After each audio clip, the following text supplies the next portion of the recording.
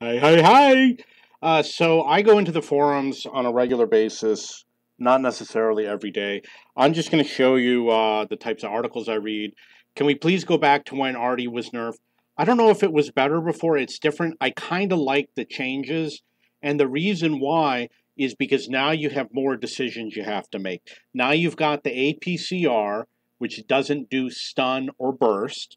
And you've got the gold HE, which has a smaller burst radius, which is kind of dumb. I mean, the gold HE, nobody's going to use it. Maybe it has higher penetration. It's going to be dumb. Nobody's going to use it. So you've got more choice and it takes more strategy, and that's what makes the game fun. That's why you play the game. The NA forums are a very small slice of the player base. What tanks made you quit playing? I'm not the type of guy who complains, oh, you got this tank, so I'm going to quit. No, I saw it like, if you have that tank, I want to get that tank someday. You know, these are just people with negative attitudes. Any mech warrior, it might be a wargaming game. Got the sandbox survey. Most sensible thing I've seen about Crew 2.0. There's nothing sensible. Klaus Kellerman has exposed Crew 2.0. They're doing it purely for financial reasons. As he explains, they're unifying all the crew into one commander to make it have a dollar value.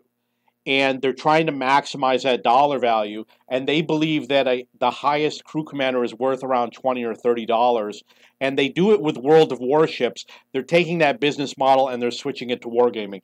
They're not doing it to fix what's broken with the existing crew. It's a money grab. Look, Klaus Kellerman talked about it the week of July 21st. After that, expected drop in server population. I believe that there has been a drop in server population. At one time, it was 30,000. We've seen it at around 22 for a long time. I think it's been down to 15 or 16 past couple of weeks. Why does matchmaking keep stacking teams? This is dumb. The teams are random. You're just as likely to be on the stack team as not. Why does NA think NA is the player base? That's dumb. You thought Crew 2.0 was wild. Field modifications. I thought the field modifications were a good thing, but people have been pointing out, in fact, it was 4 tankers and a dog. He pointed out that there are issues with field modifications. It's a good idea. Field modifications is a good idea, but their implementation has problems. Watch what he says, and he explains it. It basically is you get an advantage over lower tiers, for example, because they don't have the same features. Ran into a former poster, who cares? State of the game. War.03, he works hard to contribute. So if you want to read someone who makes an effort to make a lot of contribution, I don't read everything he says, but he makes an effort. You might want to read that. Is it really random?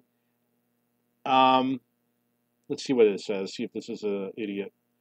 Last time I posted battle. Oh, come on! This is one game. Seriously, the concept of being random is you have to look at thousands of games, and it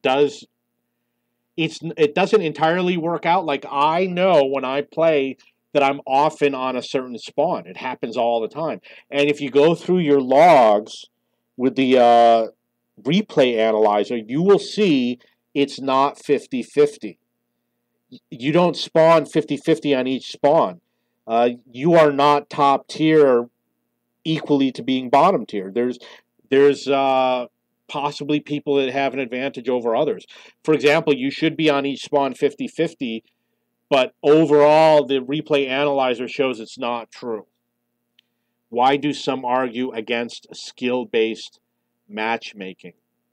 Well, here's a good reason why. Because random battles over time equalizes everything. That's a great reason why. Crew operations button sending me to Thunderstorm.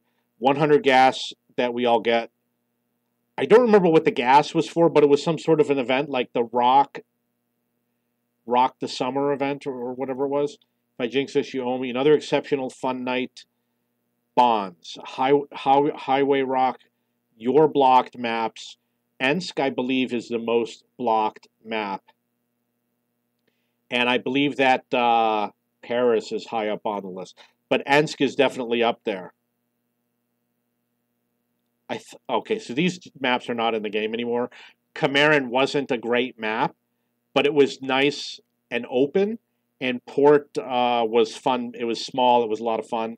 Ensk is another one. Yeah, I believe Mines is my lowest win rate map, which is weird because I really love playing on Mines.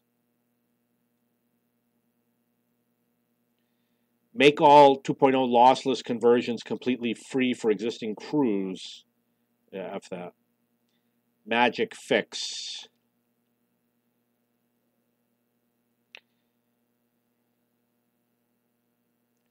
Few things. So it's not a magic fix. Okay, I read this. Use actual maps of actual locations. This doesn't work. I went through maps of actual locations and I proposed them to Wargaming, and my argument was this is the best you're going to get, and their argument was it wasn't good enough. So the conclusion is actual locations do not make for good maps. Make about 20 new maps. They do make the maps. They just don't release them. That's the problem. And it has to do with disk space. The maps, I believe, are a gigabyte each. And they can't have unlimited maps because the game's already like 40 gigabytes. I compress mine. It's down to like 29 gigabytes. And I play it compressed. But they cannot have unlimited client game size. They had to make decisions.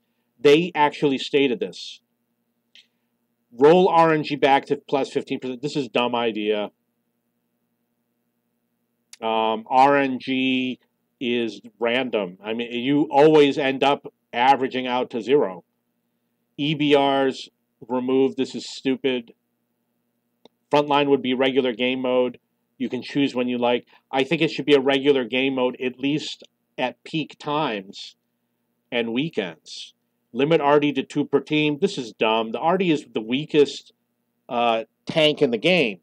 When you play, if you're worried about heavy tanks being the most powerful, that's one less powerful tank you have to go up against.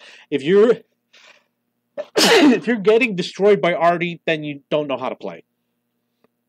It's easy to hide from RD. I get caught in the open sometimes, and RD bombards me, and it's my fault for being out in the open. It's a player mistake. That's stupid to limit RD.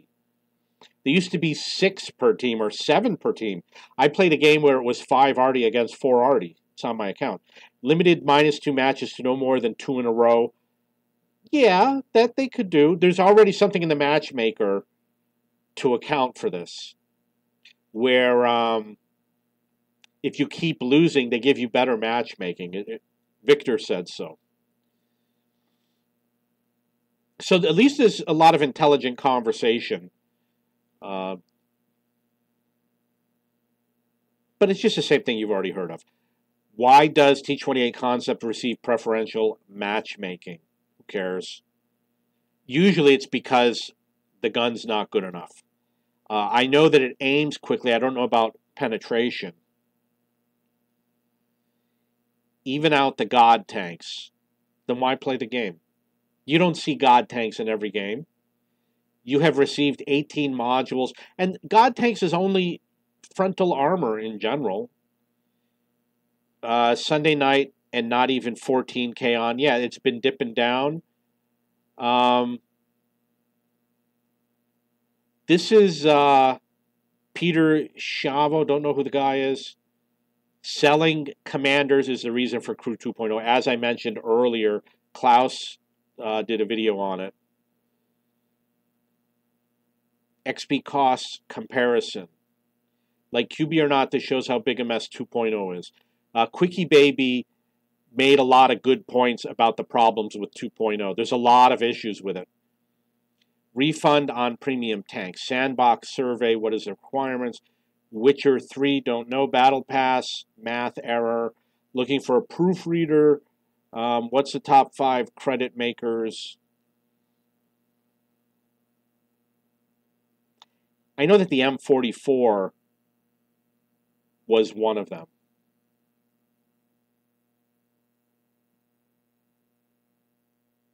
Jagdpanzer, Jagd Panzer, Kanan and Jagd Panzer, M4A1.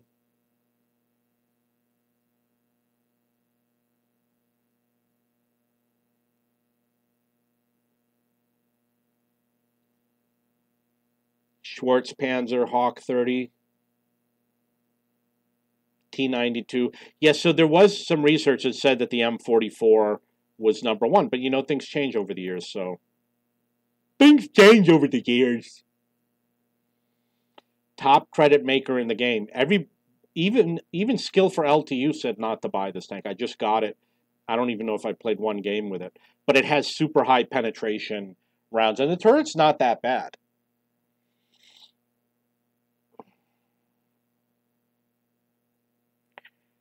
My AFEs. I don't remember what AFE is.